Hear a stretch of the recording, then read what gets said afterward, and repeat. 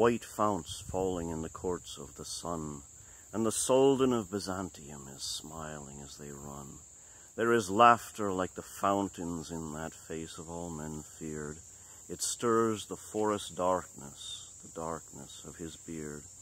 It curls the blood-red crescent, the crescent of his lips, for the inmost sea of all the earth is shaken with his ships.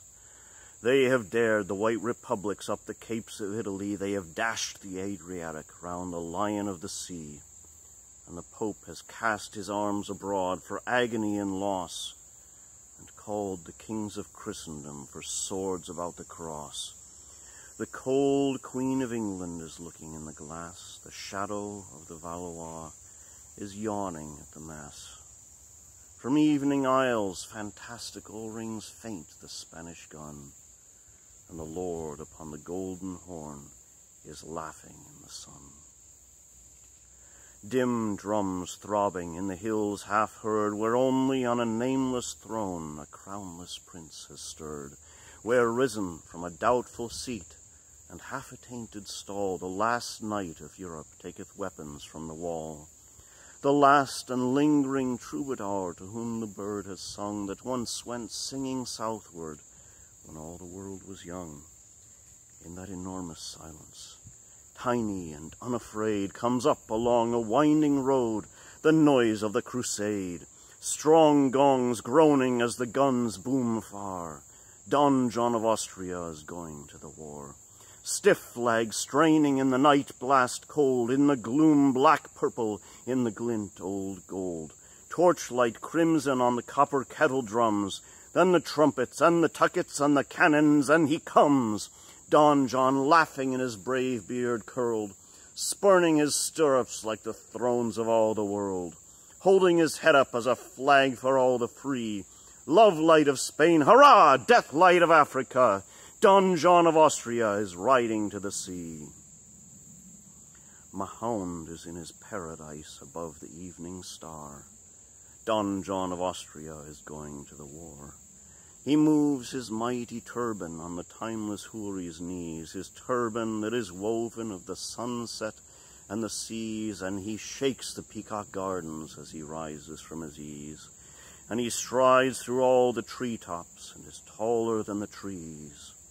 And his voice through all the garden is a thunder sent to bring black Arizel and Ariel, and Ammon on the wing, giants and genii, multiplex of wing and eye, whose strong obedience broke the sky when Solomon was king. They rush in red and purple from the red clouds of the morn, from temples where the yellow gods shut up their eyes in scorn. They rise in green robes, roaring from the green hells of the sea, where evil hues and sunken skies and eyeless creatures be. On them the sea valves cluster, and the grey sea forests curl, splashed with a splendid sickness, the sickness of the pearl. They swell in sapphire smoke out of the blue cracks of the ground, and they gather and they wonder, and give worship to Mahound. And he saith, break up the mountains where the hermit folk may hide, and sift the red and silver sands, lest bone of saint abide, and chase the jaws flying night and day, not giving rest, for that which was our trouble comes again out of the west. We have set the seal of Solomon on all things under sun, of knowledge and of sorrow and endurance of things done. But a noise is in the mountains, and I know the voice that shook our palaces 400 years ago. It is he that saith not Kismet, it is he that knows not fate. It is Richard, it is Raymond, it is Godfrey in the gate, it is he whose loss is laughter when he counts the wager worth. Put down your feet upon him, that our peace be on the earth. For he heard drums groaning, and he heard guns jar. Don John of Austria is going to the war. Sudden and still, hurrah, bolt from Iberia, Don John of Austria is gone by Alcar.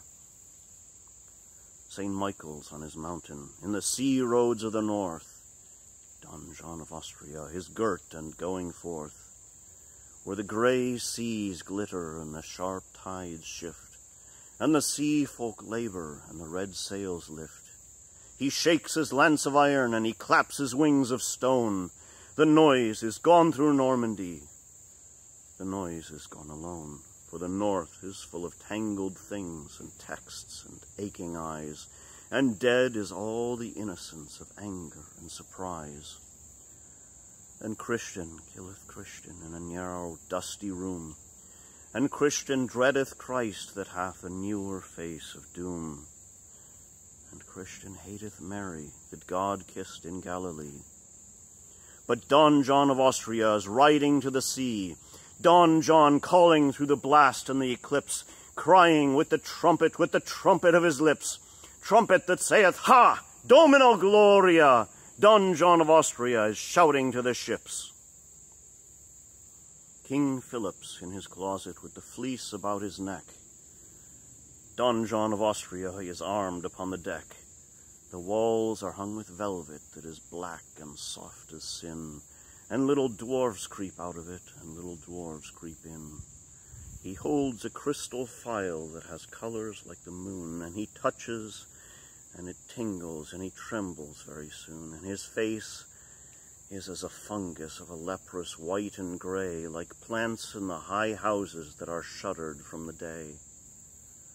For death is in the phial, and the end of noble work.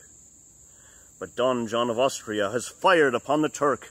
Don John's hunting and his hounds have bayed. Booms away past Italy the rumour of his raid. Gun upon gun, ha-ha! Gun upon gun, hurrah! Don John of Austria has loosed the cannonade. The Pope was in his chapel before day or battle broke. Don John of Austria is hidden in the smoke, the secret room in man's house where God sits all the year, the secret window whence the world looks small and very dear. He sees as in a mirror on the monstrous twilight sea the shadow of his cruel ships whose name is Mystery. They fling great shadows forwards, making cross and castle dark. They veil the plumed lions on the galleys of St. Mark. And above the ships are palaces of brown, black-bearded chiefs, and below the ships are prisons, where with multitudinous griefs, Christian captives, sick and sunless, all a labouring race repines like a race in sunken cities. Like a nation in the mines, they are lost like slaves that swat, and in the skies of morning hung the stairways of the tallest gods when tyranny was young. They are countless, voiceless, hopeless as those fallen or fleeing on before the high king's horses in the granite of Babylon.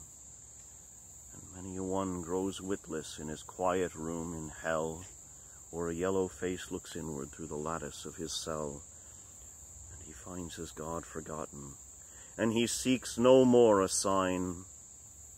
But Don John of Austria has burst the battle line, Don John pounding from the slaughter-painted poop, purpling all the ocean like a bloody pirate sloop, scarlet running over on the silvers and the golds, a breaking of the hatches up and bursting of the holds, a thronging of the thousands up that labour under sea, white for bliss and blind for sun and stunned for liberty. Vivat Hispania, Domino Gloria! Don John of Austria has set his people free. Cervantes in his galley sets the sword back in its sheath. Don John of Austria rides homewards with a wreath, and he sees across a weary land a straggling road in Spain, up which a lean and foolish knight forever rides in vain. And he smiles, but not as sultans smile, and settles back the blade. But Don John of Austria rides home from the crusade.